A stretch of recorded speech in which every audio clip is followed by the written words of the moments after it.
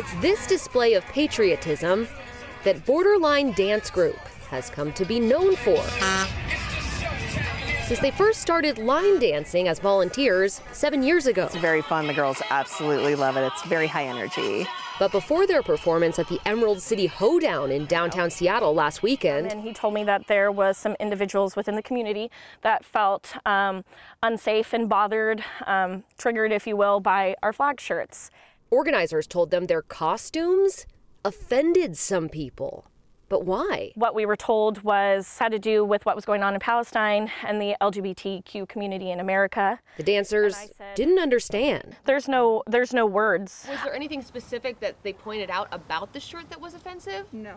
Just flag themed. I even asked them. That a controversial comment was made by a team member that would have started contention? I don't believe so, no. No, we were all pretty much just sitting together in a group, just talking amongst ourselves. They told me they don't even have any political affiliations. We didn't hesitate to accept and perform for a community who really does value inclusivity, that was not also extended to us. In a Facebook comment, the president of Rain Country Dance Association, Zia D. Cambier, says that no members of the Borderline dance team were asked to leave.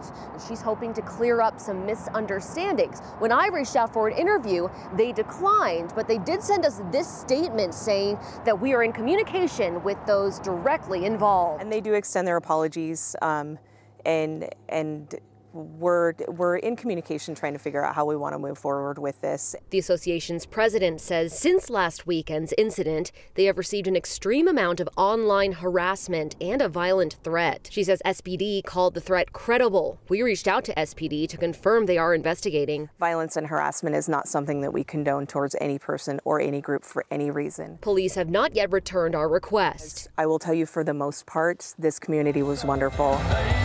Maddie White, King 5 News.